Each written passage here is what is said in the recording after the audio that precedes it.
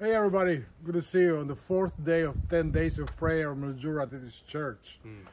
Today's title is God's Mission and Prayer Part 2.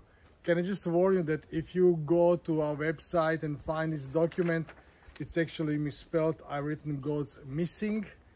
It's not God's Missing, it's God's Mission and Part 2. And today's key text is this. Colossians 1 verses 3 to 6.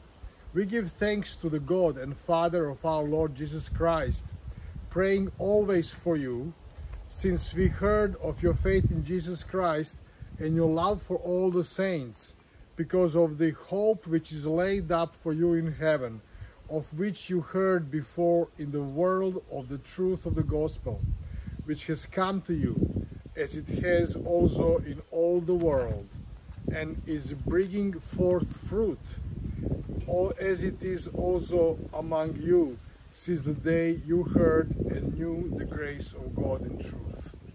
We'll ask Pastor Brendan to give us his take on today's reading. As promised, I am wearing something different today. I'm not wearing the same shirt at all. And we're talking about today God's mission and prayer.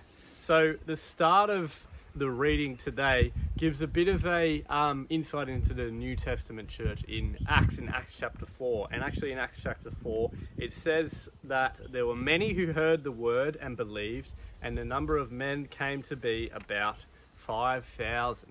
So there seemed to be some crazy growth that happened in the early church after Jesus.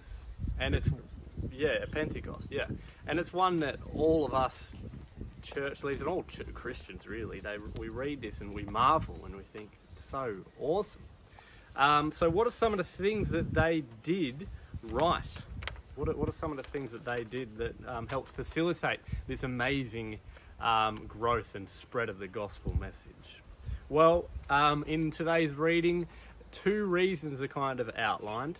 The first is that the New Testament church saturated everything they did in prayer. A lot of prayer and praying for God's Spirit and for God's guidance in where the church will go.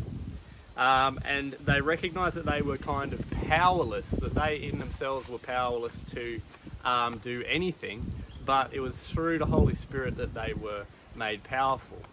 By putting on the full armor of God, that they could do amazing things. Much like when I put on this apron, I am an amazing chef.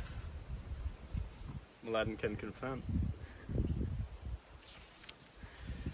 Anyway, so for us, what we can kind of take away is the importance of realizing our own powerlessness and our need to turn to God in prayer. If we're to do anything as Mildura Adventist Church, we have to pray, and we have to kind of hand over our own egos and desires to do things our own way.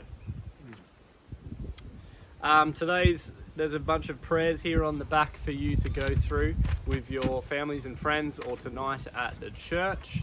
Particularly, there's a bit of a focus on choosing somebody to pray for. So I want to challenge you today. Is there somebody that you can think of in your life that you would like to pray for today? And you can take some time after the video to quickly just pray for them. Great, thank you so much. So we hope again to see you tonight at 6 p.m. at church. And if you are not able to do this, we hope you can gather at some time today and pray and worship and avail yourself to these documents we have on our website, and links to the website mildurasda.org are on YouTube, comments, and the description, or on Facebook as well. Thank you again for joining us. Keep praying with us. Beautiful. Thank you, and see you later.